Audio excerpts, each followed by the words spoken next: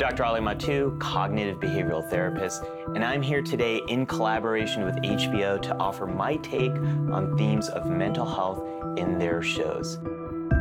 Today we'll focus on fragile masculinity and the stigma of mental illness through the lens of The Sopranos. Sopranos was ahead of its time. It featured a male character seeking out therapy after a series of panic attacks. Mr. Soprano? How you doing? And struggling with that treatment and with his own mental health in a very realistic way. This isn't gonna work. I can't talk about my personal life. Finish telling me about the day you collapsed. What I love about shows like Sopranos is they demystify that experience. Have a seat. And give you a better sense of what to expect in a therapy session.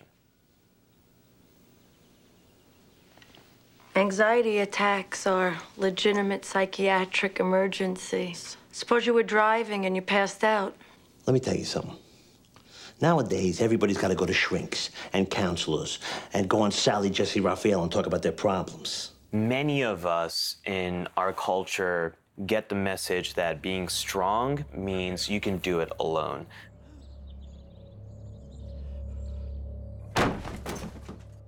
I know myself as a man have had this message since I was a boy. You toughen up, you don't cry, you power through. Whatever happened to Gary Cooper? The strong, silent type. That was an American.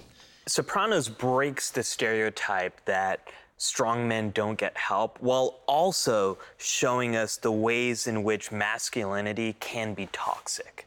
Fragile masculinity or precarious masculinity is this idea that your status as a male is difficult to earn and easy to lose. It's about always being on guard. What's that, a trick picture out there?